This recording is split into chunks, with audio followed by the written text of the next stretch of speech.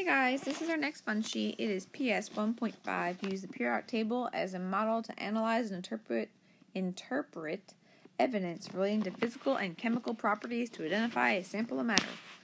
Like always, lots of words. The short version is, we've been talking about physical and chemical changes, and the reason we have is to learn the properties of elements. And you'll use the periodic table with their physical and chemical properties to determine which element is what. Alright, I'm going to skip that. We'll come back to that later. Simple basic definitions. Periodic means repeating pattern. The periodic table was invented on this philosophy of the elements have physical and chemical properties that repeat in intervals, which gave us the periodic law. Elements fall into recurring groups, and each element has similar properties and they occur at regular intervals. And that's how the scientists back in the day discovered certain elements and put them where they put them in the periodic table was based on their physical and chemical properties that repeated and made a pattern. So elements are arranged by chemical properties and by the number of electrons in the energy level. And sometimes it's called the valence level, sometimes it's called the shell, or sometimes it's called the ring. Those are all the same words for that black circle. I put the nucleus with the protons there in the center and the neutrons there in the center. And then that black ring is an energy level. And those red circles on it are the electrons. Alright, a period is the horizontal row of elements. So at that periodic table right there on the right, the numbers are there for you. I want you to go onto your fun sheet on the front side and write those numbers down. It tells the number of energy levels. So this has one, let me get a pen. This has one energy level. This horizontal period has 3 energy levels. This has 4 energy levels. So that's as you go down the period, and this is 3 all the way across. There's 3 energy levels on that whole row all the way across, which in this term is a period. Let me delete that. Label that part right there. Make sure you got that. Way to remember, horizontal is like horizon. You see the horizon. If you've been to the beach, it's where the ocean meets the sky. If you look outside our window and you look at the horizon, it's where the sky meets the earth. That's the horizon. Another way to remember about a period is you read and write from left to right, just like this period goes across the periodic table. It starts in the left and goes all the way to the right. And at the end of a sentence, you have a period. Well, when you read from left to right, you have a period on the periodic table. Alright, group or family. This is the opposite. You have a vertical column of elements, and vertical is up and down. So we're talking, oopsie, I jumped too far. Go back. A vertical column is like this. The way to remember vertical is different from horizontal is vertical. If you're vertically challenged, it means you're short, like me. And vertical is up and down. This column is up and down. Columns hold buildings up. So hopefully that helps you differentiate those in your head. Groups show similar chemical and sometimes physical properties, like our own families. If you have blonde hair and your mom has blonde hair, that's a physical characteristic you share. And chemical characteristics would be a little bit different for us to say we share with our families, but we do when you talk about DNA and stuff. But in up and down column, the element above and below, whatever element you're talking about, they have similar characteristics, and that's why they're in those families. And they are where they are on the table. Alright, they're numbered from 1 through 18. Number that on your periodic table. I also want to take a second to point this out. This part right here, those two gray rows right there, belong in here in this section, and I'll tell you more about that again at the end when we look at a different one. But this is a good version to look at because of the color coding. They're gray and they really belong in there, and everything here would shift over to make room for them. But they're not there just so they don't make the table too long. Alright, now we're going to talk about each individual group. First, you have your alkali metals. These are very reactive metals. They can explode when exposed to water. There's only one electron in the outermost level or shell. The most reactive of this group is francium, and that's because it's in the bottom left-hand side. It's number 87, and it's because of where it's located and how many electrons there are and how many shells there are. And if I drew you an example with this Bohr's model, the red and yellow is your nucleus, your protons and neutrons, and the black ring is the energy level, and that blue dot is one electron, and that's how many are in the outermost level. Now, if we're talking about francium, we would have way more rings because there's 87 electrons. Alright, moving on. Group 2. The alkaline earth metals are reactive. They have very similar qualities to alkali metals, but this time there are 2 electrons in the outermost shell. I think I drew it for you. Would look like that. Okay? Alright, groups 3 and 4. Groups 3 through 12 are your transition metals. They're stable, they're unreactive, they're very similar to each other. They're all solids, except, like everything in science, there's always an exception, mercury. It's a liquid at room temperature, and all of these transition metals are good conductors of electricity and heat. Should add that, and heat. And these are the metals that you probably know the most. Copper, zinc, tin, aluminum, silver, gold. They're all right here in this section. Alright, group 13 through 16 are stair-step metals, and these are metalloids, and there's 6 that separate transition metals from the halogen group. Actually, some tables include a 7th one, and I'm going to go ahead and add its chemical symbol here, but I'm not going to write it out because I do not know how to spell it off the top of my head, so just add that in as the 7th one, and we'll talk about it on your table when we talk about 7. This group is somewhat malleable, and they're semiconductors. And if you remember when we talked about pure substances, and we talked about compounds and elements and molecules, and did that fun sheet, we talked about metals, nonmetals, metalloids. Well, this is the metalloid section. And there's your stair step. Draw your stair step. Alright, group 17 are halogen. The halogens, they are extremely reactive because they only need 1 electron in their outer ring. And I am going to draw you a picture of that, I think, in a second. But I'm also going to draw you, or maybe I'm going to draw you group 18. But I'm going to define group 18 for you first, and then we'll go back and talk about 17 and 18. So group 18 are the noble gases. They are unreactive. They have perfect 8 in their outer shell. Oh, okay.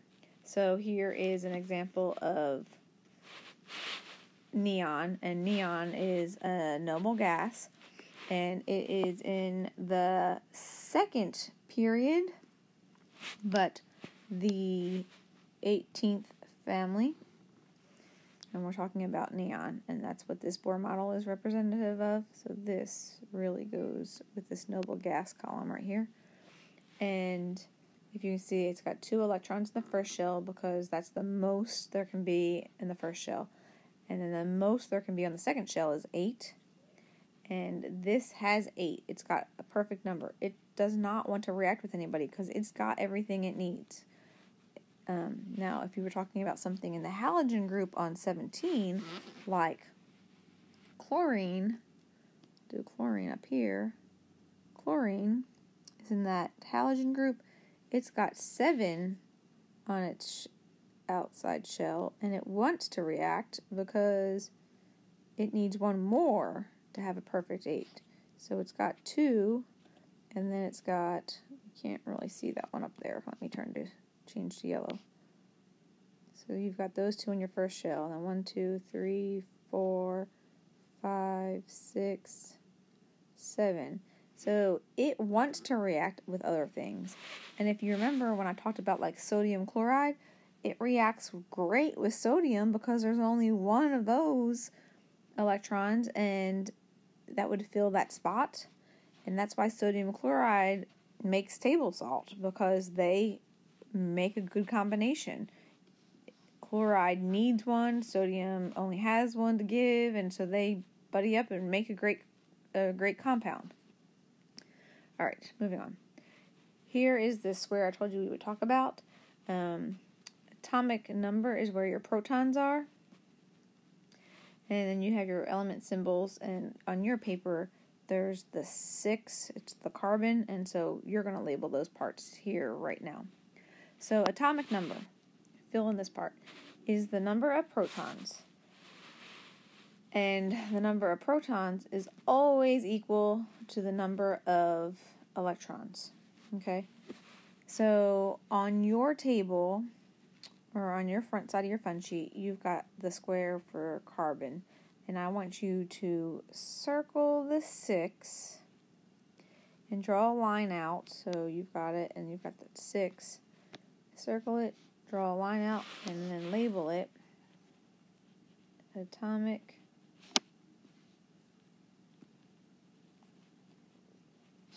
number. I kind of had to smush my C in there, but you see it. Alright.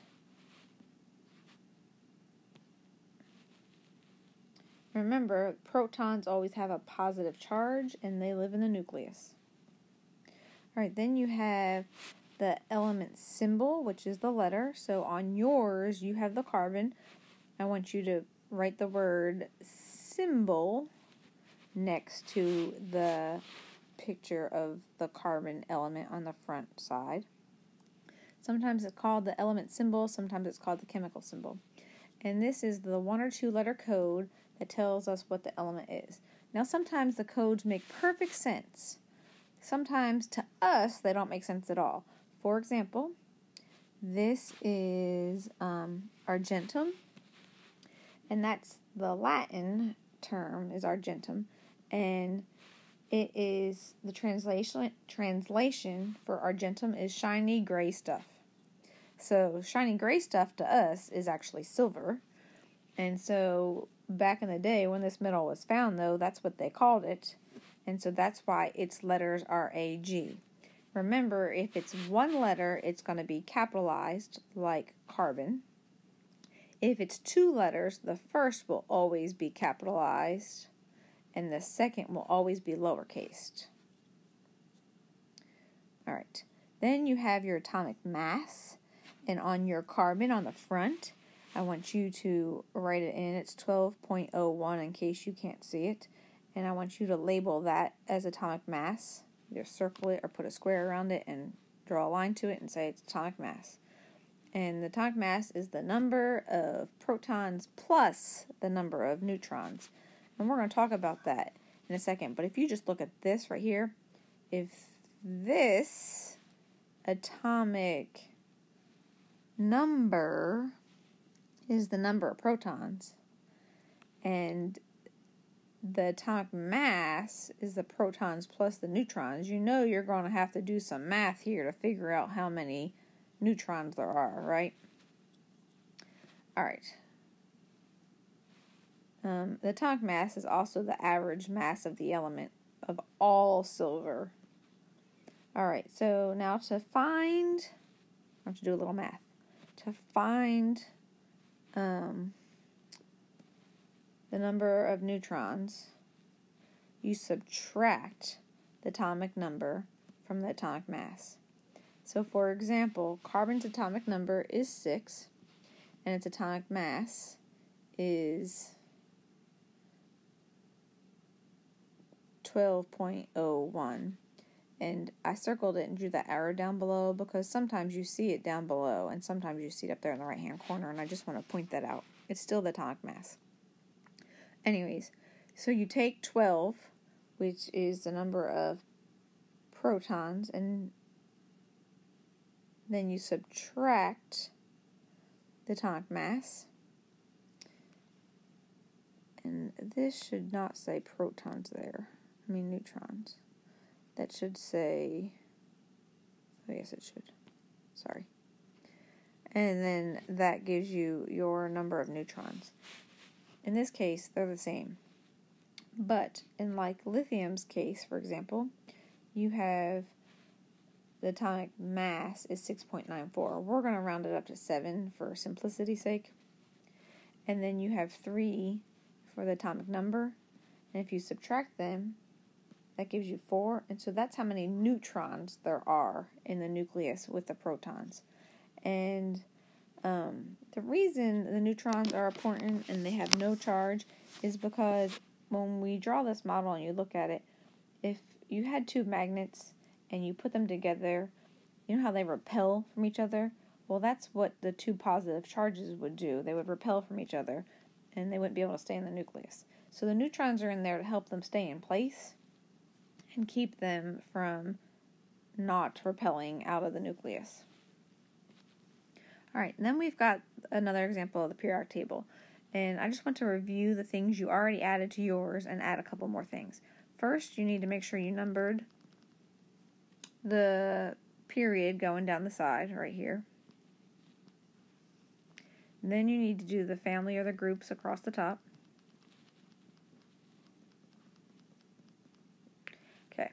Then, right here is our stair step in the bright yellow. And here's the one I said I wanted you to add. Make sure you add that one. And so, this, let me see what I did. Okay. So, those 4 and those 3 are the stair steps. And remember, those are the metalloids, or the metalloids. They're the things that separate the metals from the nonmetals. And then the light yellow that I have sort of outlined in a rectangle, that's your metals. And then I'm going to show you the bright yellow is the metalloids. And then over here I'm going to color blue. Those are your nonmetals. So that's those areas there. I'm also showing you again, those fit in right there, and that would shift all of those elements over to the right. 1, 2, 3, 4, 5, 6, 7, 8, 9, 10, 11, 12, 13, 14 spots would shift this table over 14 spots, so that could fit in there, like the big carrot. 57 to 70, this one's 57, this one's 70, this one picks back up at 71. And remember that these, what they have in common is with each other, and they're radioactive, which all these other ones are not, and that's another reason why they took them out. Okay? And we will start the fun of the periodic table.